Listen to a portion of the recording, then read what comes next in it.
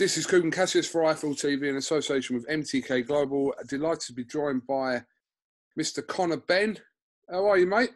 Yeah, good, mate. As good as can be. How you doing? All good, all good. Your beard game's looking strong. I paid enough for it.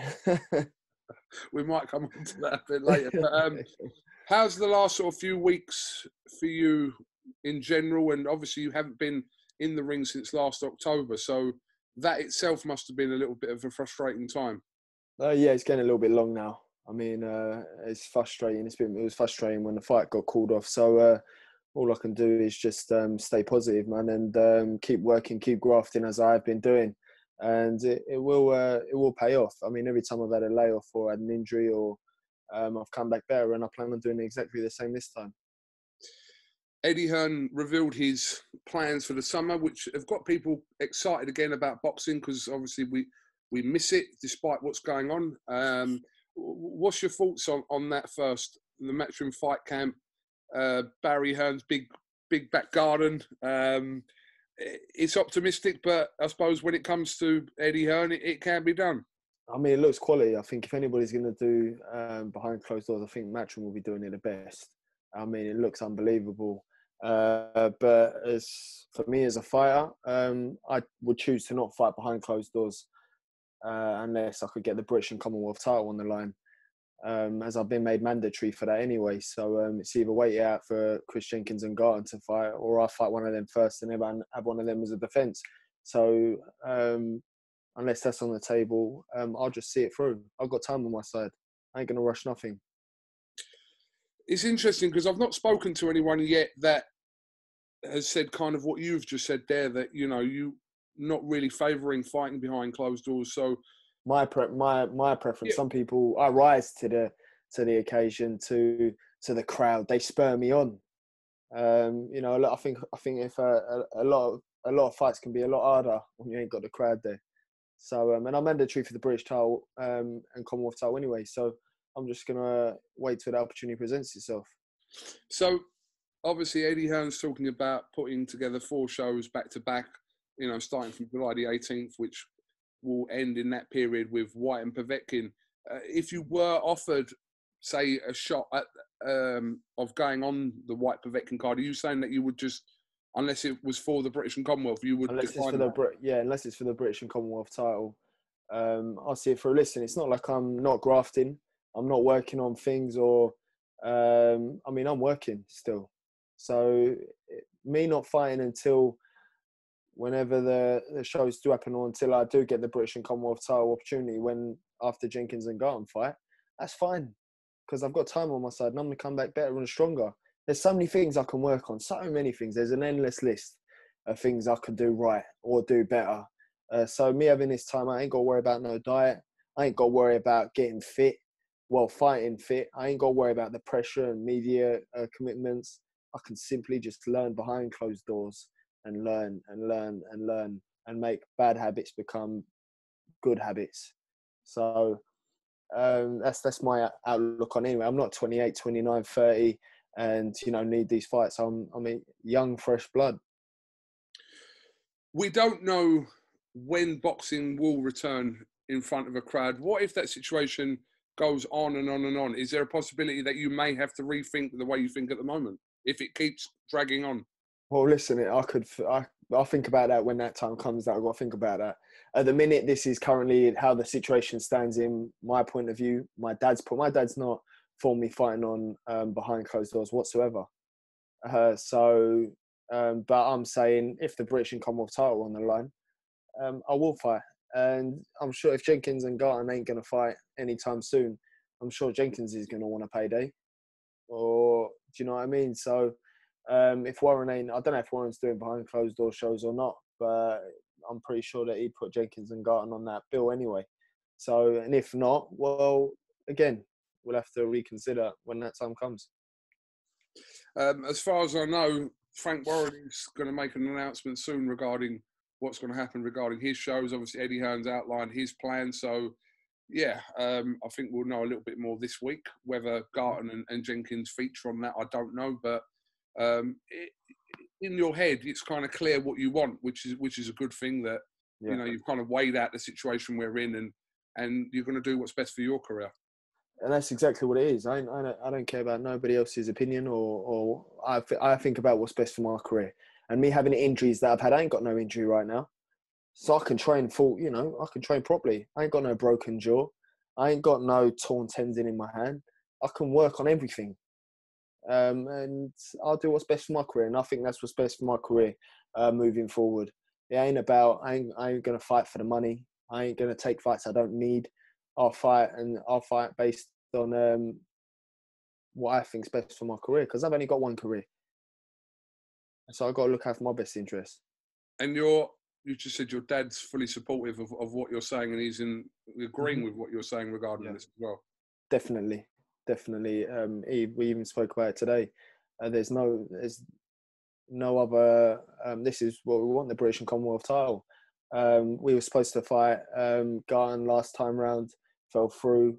Don't know why it fell through, but it did. And then we got offered Jenkins, and we said yeah to fight Jenkins back then. So it's more of just a waiting game, really. But mark my words, when the time comes for me to fight for the British and Commonwealth title, I'll be more than ready. We know you can't spar at the moment, but have you adapted your training during this period? I've been doing some S&C. I've not been doing no long runs, as I've just been dieting a little bit just to keep the weight down.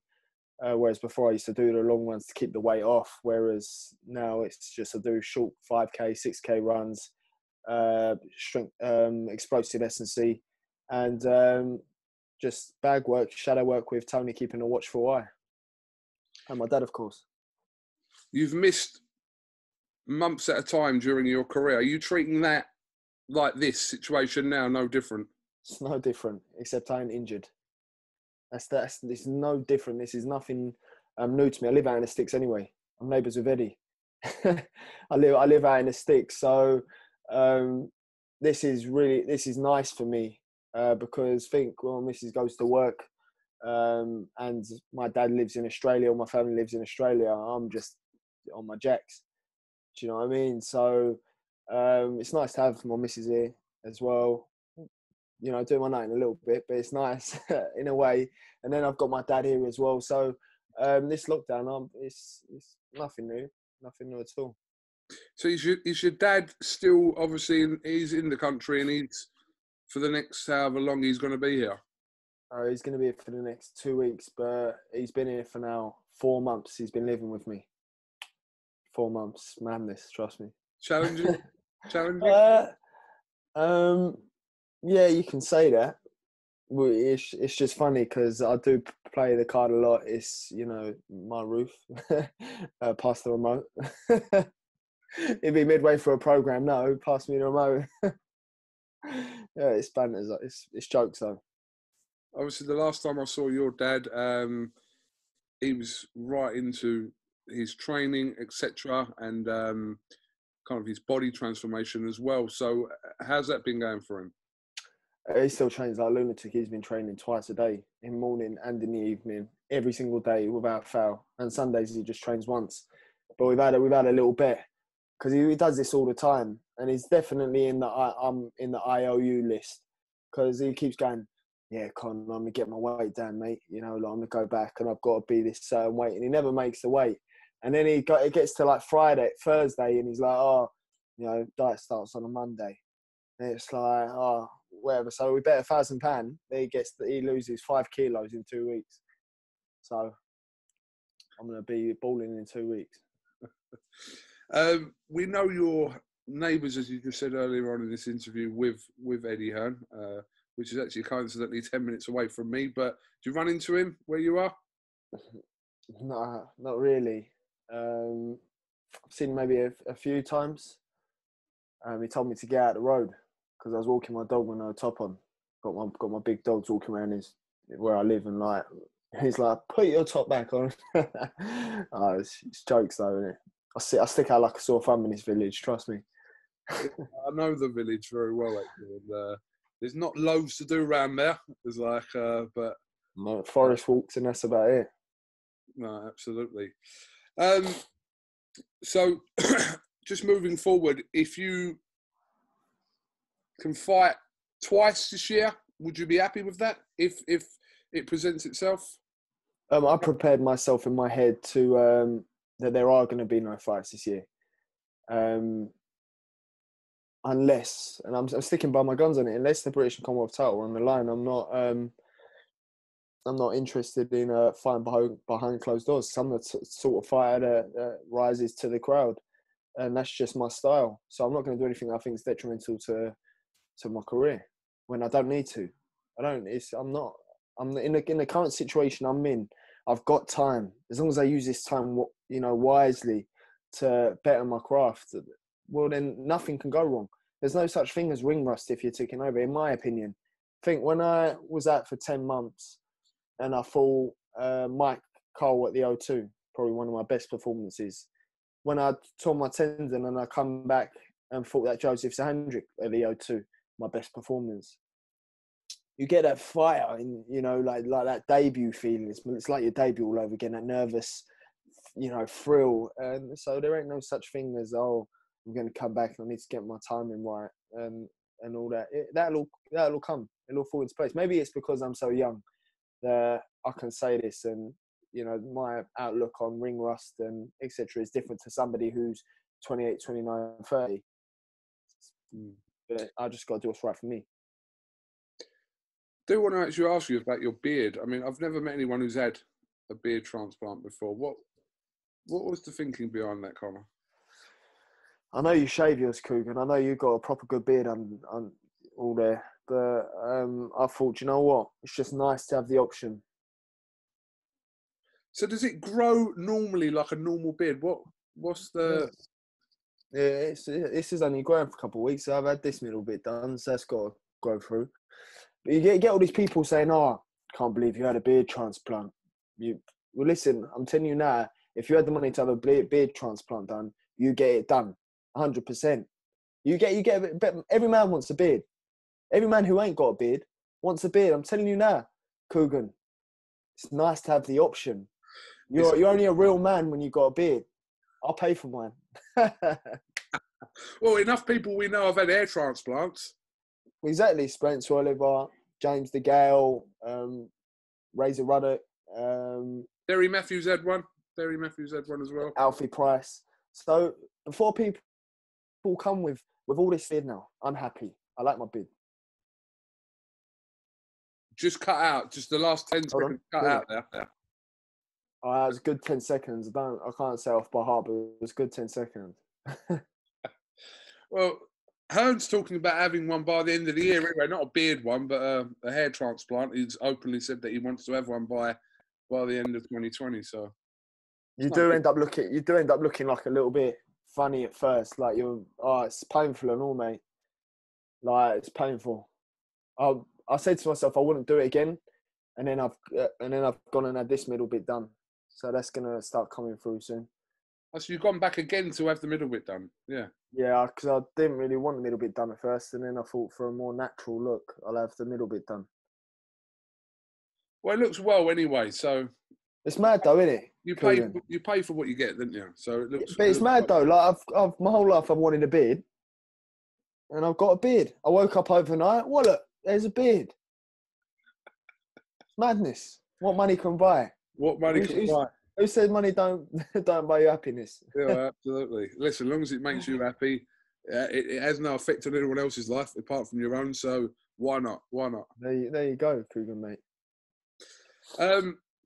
Obviously, in this lockdown period, stories in boxing sometimes run away with itself because there's nothing else to talk about. Obviously, there's no concrete fights have been announced yet, but a lot of talk over the summer over a potential fight at some point, hopefully next year, with Tyson Fury and Anthony Joshua. Have you been kind of keeping tabs on all this, or not really? Roughly, Wilder being paid to step aside. Yeah, which doesn't look like he's going to do that. It looks like him and... You think he should? I think he should, mate. If he gets a shot at the winner, it just makes more sense, in my opinion, because he'll get beat again. And then that's the thing that would have made sense, I suppose, if Wilder had a guaranteed shot at the winner of Fury and Joshua. But then I suppose they're talking about having two fights, so the whole situation's quite complicated. But you believe that Wilder should just step aside, take the money, and if he gets a shot, whether it's 2 fights down the line, if he gets another shot.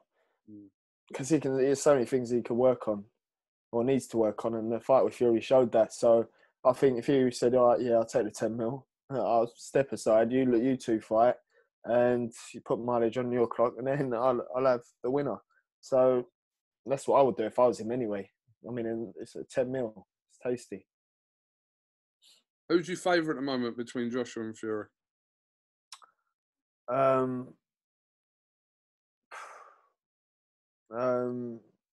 don't know. I think Fury, based on last performances, I think Fury's just so awkward. And if he can handle someone who's as wild as Wilder and take his power, I think I'm edging towards Fury. I mean, if we get to see that fight once, let alone twice next year, then I suppose we're all winning. That'd be quality. If especially when the crowd starts coming back, and you can have big events and things like that, that'd be some atmosphere in there. There's these events you're talking about that can't possibly happen without a crowd. You know, we're talking about the biggest fights in the history of British boxing. So, yeah. I mean, whether that fight is to happen in the UK or not, regardless of the pandemic we're in, I don't know. But those fights... What are they saying, that it might not happen in the UK? There's a good possibility it doesn't happen in the UK, yeah. Money talks. Listen, these offers come from the Middle East. And maybe a second fight in the Middle East. Yeah, that's a big... It said one of the biggest heavyweight fights in British history. And you're telling me that ain't going to be on British soil? Well, I think there's a good chance that it doesn't happen over there because of the money available elsewhere. And that's unfortunate that is the case, but because we'd all want to see that fight take place in this country. But it's not like AJ and Fury ain't got enough money. I think it would be doing the British public, you know, the right thing to do would have that fight on British soil, don't you reckon? Okay, so if you were going to earn 50 million for that fight here, Conor, or you were going to go and earn 100 million for that fight in Saudi Arabia or wherever. Bearing in mind though, that I've already got a few $100 million in the bank, I'd probably say I'll have it here. That's a good attitude to have, and I'm sure a lot of people listening to that would like, obviously, Joshua and Fury to adapt that attitude. But I think when the figures are in front of them and it's crunch time and it's deciding time, it takes a lot of balls to say, do you know what? No. Fuck yeah, but then they both got to agree as well, though, haven't they? So that's the thing. So, you know, they both got to agree. Maybe one is saying, yeah, let's do it on British soil. And then maybe the other one's going, no, I want an extra 50 million quid. So people will cry if that fight doesn't get announced for real. They already had the beforehand when AJ fought Ruiz. Exactly. Let alone two British fighters. Exactly. So yeah, it's madness. It's crazy. What's your plans for the rest of the week? Plan for the rest of the week. Get some more beard oil. And just stay working, man. Stay working. If you do look at it, like you're saying, what's the plans for the week? And it's so, you get so depressed thinking, what's my plans for the week? Like, my plans for the week is the same as last week.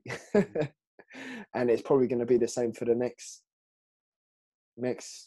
few weeks. So I try and take each day as it comes and look forward to tomorrow, or try and just focus on today. Otherwise, you just end up thinking, what is the actual point? 100% agree with you. I think you can't even plan for, like I said, if I said to you, what you're up to next week, it makes no difference. It's like a day-to-day thing for everyone. It's like, you know, everyone, you wouldn't know. If I said to you, what did you do last Tuesday or Monday? You wouldn't know. I wouldn't know what I did last Monday or Tuesday. I was at home. That's it. That's all I could say. I was at home. I couldn't tell you specifically what I did. Exactly. So that's what I'm saying. So I've just got to just take each day as it comes. Otherwise, you can just start going a little bit mad. And because I'm sticking by my guns with what I said about fighting for the British and Commonwealth title, at the minute it's like, so my dad just got back from walking the dogs. There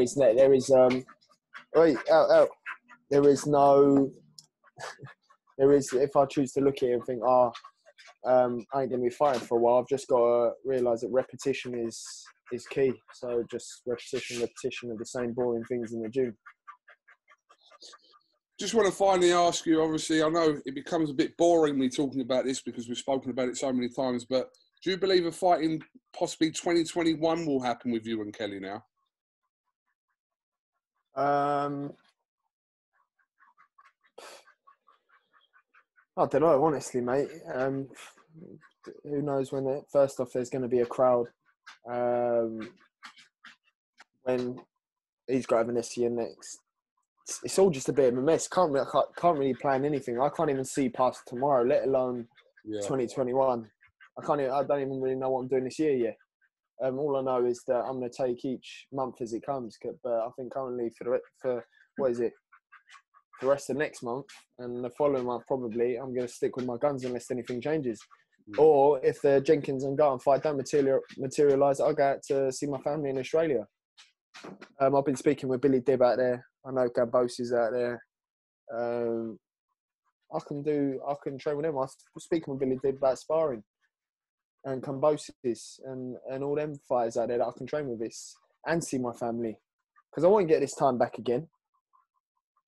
So I'll find out whether today or tomorrow. I haven't heard nothing today or tomorrow about fighting Jenkins. So, and if the fight can't be made soon, then I'll go to Australia and see my family. It is all up in the air, and like I said, all you could do is literally take day by day and hope for the best, basically. That's all we can do at the moment, or you can do at the moment. Well, yeah, but I'm a resident there, by the way, in Australia. So I'll have to be on quarantine over there at the airport for 2 weeks, and then quarantine coming back for 2 weeks. But either way, I can still get out of there. Okay, well, Conor, listen, I'm not going to take too much more of your time. I appreciate you talking to IFL TV. Good to catch up, and keep yourself safe. Send our regards to your dad. And thank you, I will do. Hopefully, we'll speak soon. All right, brilliant, Cougar, mate.